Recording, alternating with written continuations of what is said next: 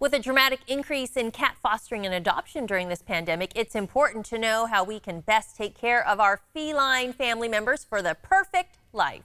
Here to share cat care tips for quarantine is veterinarian Dr. Natalie Marks. Welcome.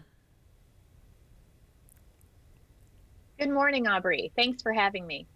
So, Doctor, this Saturday, August 22nd, is Take Your Cat to the Vet Day. Americans love their cats. Why the need for a Take Your Cat to the Vet Day?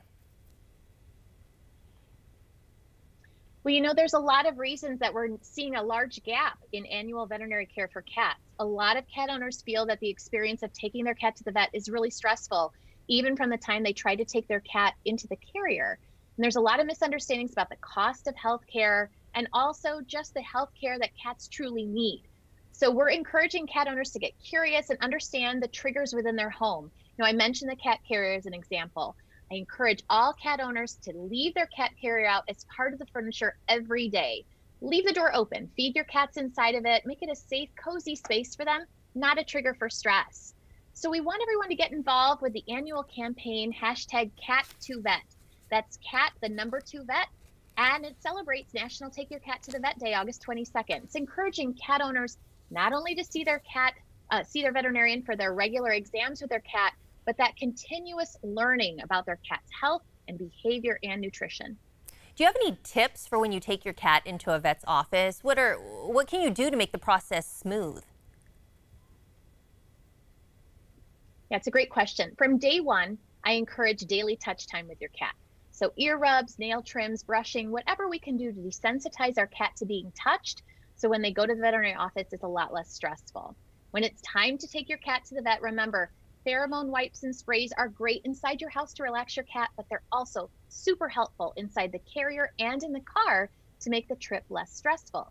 You can play calm music at an appropriate volume, and that creates this sort of spa-like experience in the car for your cat and for you. And then when you do get to the veterinary office, it's really important to tell your veterinarian if you're seeing any of the worry signs that we have at home.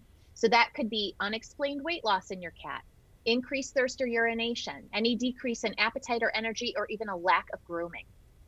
And what makes a veterinarian's office cat friendly? Great question. So if you're looking for a practice like that, they're going to have a separate cat waiting area for you and your cat, where your cat carrier is up and elevated off the ground, and it's free from any unfamiliar sights or smells or sounds, or even an unexpected visit from another pet in the lobby. And that goes for the exam room too. We want that cat carrier elevated, time for your cat to acclimate to the room, and places to climb. And it's something as simple as giving kittens that yummy treat in the exam room, so they have this affirmative link that the exam room is a friendly space for them.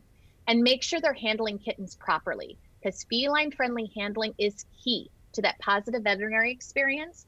And the way that kitten is handled from day one sets the precedent for the rest of his or her life. And doctor, are you doing telehealth visits? Maybe someone doesn't want to bring their cat in person?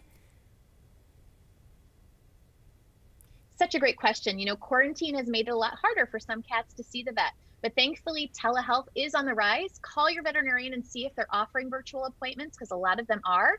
But Royal Canin is offering a great free service to cat owners through ask.vet. So you can access this website and be connected to a licensed veterinarian 24/7 from the comfort and safety of your home. And if that veterinarian feels that your cat needs to be seen immediately, they will send you the 3 closest emergency animal hospitals to your location.